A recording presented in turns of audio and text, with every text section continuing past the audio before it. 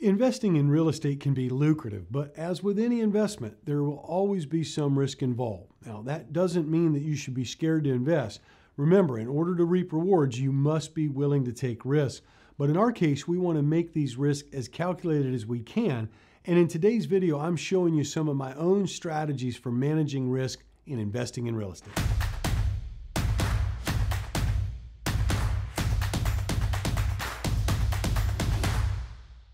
Are you ready to dive into the world of real estate but want to ensure a secure path? Investing doesn't have to be so risky so long as you move with caution and put some safeguards in place.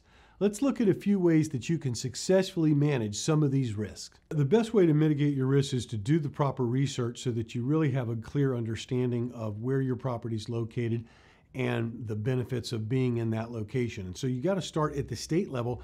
You know, is the state a business-friendly state? Is the state a location where in-migration is happening with jobs coming in and people moving in?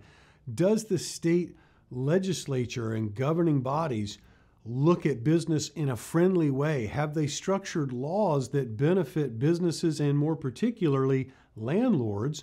Or are they one with which they are more leaning and beneficial towards, consumer and tenants or residents? So that's important. And you move down to the city level. You've got to look at what are the leadership of the city. Are they business friendly? What kind of laws are they passing?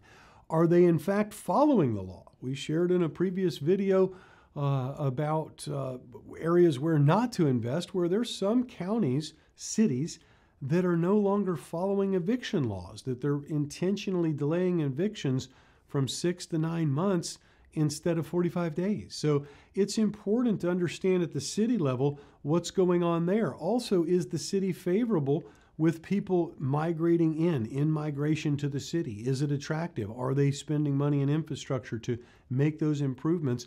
And then in the sub-market of the area of the city, are you in the good area of the city or the bad area of the city? Right? Like if your location is in the bad area of the city or less desirable, let's say, you're going to struggle to get good people in there because good people don't want to live in a less desirable place. I mean, I always tend to challenge team members and think about it like if you were going to live there, right? And my very first place was a duplex apartment that I bought, well, not first, I lived in some apartment communities too, but first one that I owned. And, would you live there? Would you feel safe or confident bringing your wife or your husband home and your kids home with you there? That's how you got to look at it. It's really critical. Now, it sounds like a lot, but, and to some extent it is, because look, you need to really take every step possible to mitigate and de-risk the investment. And that's how we've been able to do it successfully for over 20 years, is by trying to mitigate the risk. You can't eliminate it because not everything's in your control, but you absolutely got to take the fundamental steps necessary that we're talking about here and doing the analysis, as I've just broken it down on your overall market from the very top, starting with the state. And even from there, we look at the geographic trend for the area, right? And then we boil it all the way down through those rings that we just went through, all the way down to the submarket, even the neighborhood, right? So, and I'm telling you this now, I remember a property that we passed on in Atlanta because it was in a decent area, right? Not great, but it was good.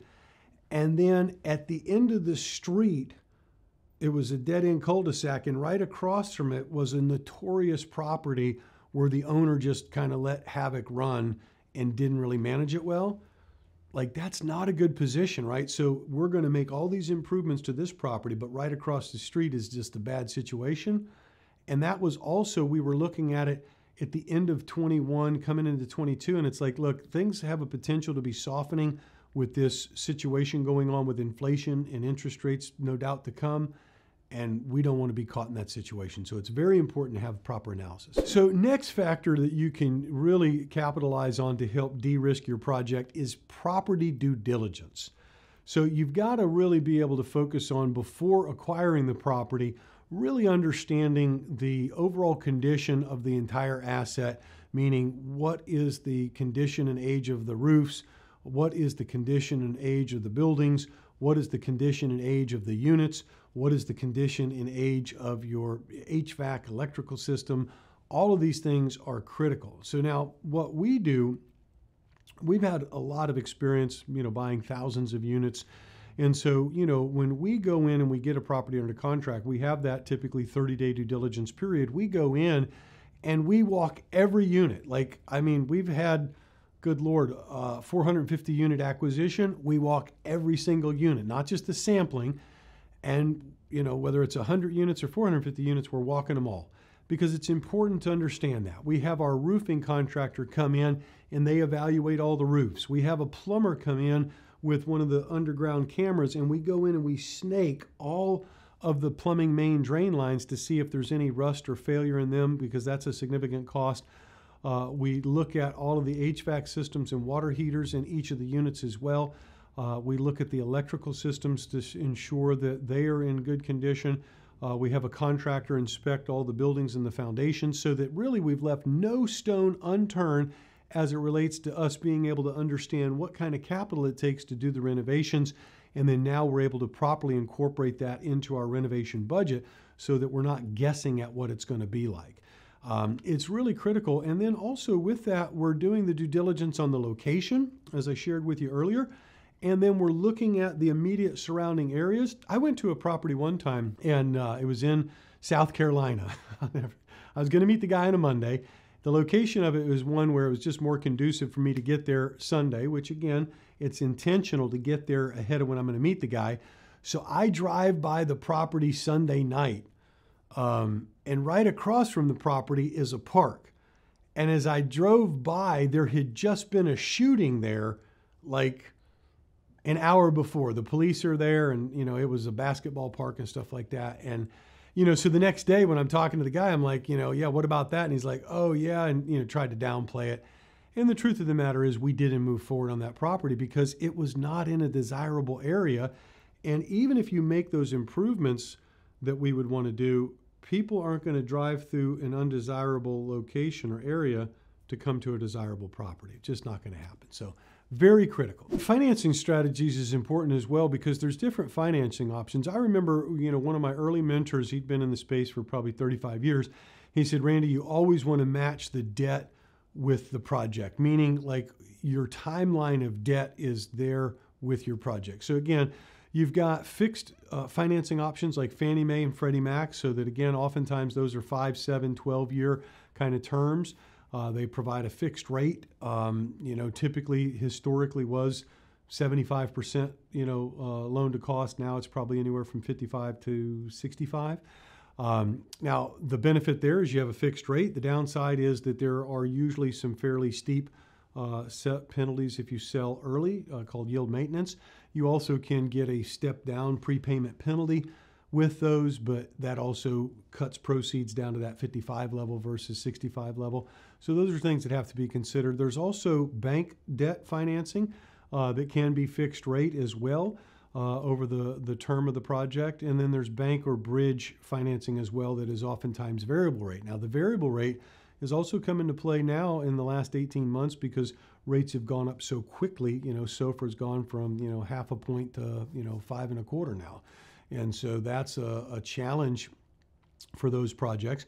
But with that, you also can get a term that's fixed over, say, 3 years with additional extensions of, 1 or 2 years. And then with those, you can buy a rate cap that locks the cap in where it's not going to grow by a certain amount more than that. So it's always important to understand what is best going to mitigate your financial risk. And that also ties back to what my early mentor said is like, you got to match it with the project. Like, so we've bought projects that our intended turnaround time was 2 years. You really wouldn't want to match up a 12-year loan on a 2-year project. So again, it's important to understand how you can best minimize your risk through these strategies. Diversification is also an important part of it. What I mean by that is to the benefit of owning multiple properties or owning a real estate portfolio. So again, we have over 3,000 units across a diversified number of locations. And so it's important that, again, I would suggest in a real estate investment strategy. And again, now I was a money manager and a stockbroker for 15 years, owned my own company that we sold in 2006. I would always say that you'd want to, have diversification as part of your practice. And what I mean by that is even when you're going to implement real estate into your investing, you're not just putting, hey, I'm putting in 200 grand in this one spot. You're planning to invest over multiple spots. And we even work with people to create a laddering system where it's like, hey, I want to invest $800,000. We're going to invest 200 in this location, 200 in this location, 200 in this location, 200 in this. So it gives you that diversification, and you're creating a system where as those properties sell, it's even creating liquidity that's coming back to you every 2 to 3 years as those properties kind of work through. So definitely a benefit to be able to minimize your risk through diversification. Legal protections and insurance is critical. You've got to have the proper legal structures in terms of the ownership, meaning the LLCs, and then also coupled together with that, the proper insurance, not only for the property, but the general liability insurance to make sure that you've got the safeguards in place so that, again, in today's society, it's just a function of reality and life where, good Lord, everywhere you look, you've got advertisements and legal billboards for, slip and fall and different things of that nature. And so it's important to really be able to make sure that you've got the proper legal protections in place and quality good insurance that protects you as well. What I believe is absolutely most important is the proper underwriting of all of these factors, right? Because if you don't take all of these into place, and again, we've done an entire video that I would encourage you to check out on underwriting, but you've got to be conservative in your approach. You've got to make sure that you've got your numbers correct for the renovation aspect of the property. You've got to make sure that your numbers are correct as it relates to what rents you'll get as a result of that. You've got to make sure that you're using the right financing approach and terms, and even the right cap rates. Again, videos that we've done also talking on those things, because it's where I've seen people have not used a overall conservative approach, minimizing your rent growth, not just putting in there that everything's going to go perfect. Look, friends, things don't go exactly perfect. That's real life. And by having a conservative underwriting approach, you mitigate your risk further because you're allowing for a measure or a margin of error that exists in human beings, right? The reality is not everything's going to go perfect all the time. And what I've seen, and here it is 2023, I've seen guys that did that. They underwrote that everything had to go perfect and now it's a deal. The truth of the matter is things didn't go perfect, and what they said was a deal is now a challenged property that they're going to sell for a break even or a loss. And that's going to yield, unfortunately, for their bad results, but also for the marketplace opportunity. So make sure that your underwriting is sound, conservative, and it covers all the bases. I have a free gift for you in the description of this video. I'm here to keep you informed so that you can make the best decisions when it comes to investing your hard-earned money. I've created a free guide to help you on your real estate journey. Click the link below to check it out. That's all I have for you folks. If you've learned something today, make sure that you like this video and subscribe to my YouTube channel for more content on real estate investing. See you in the next video.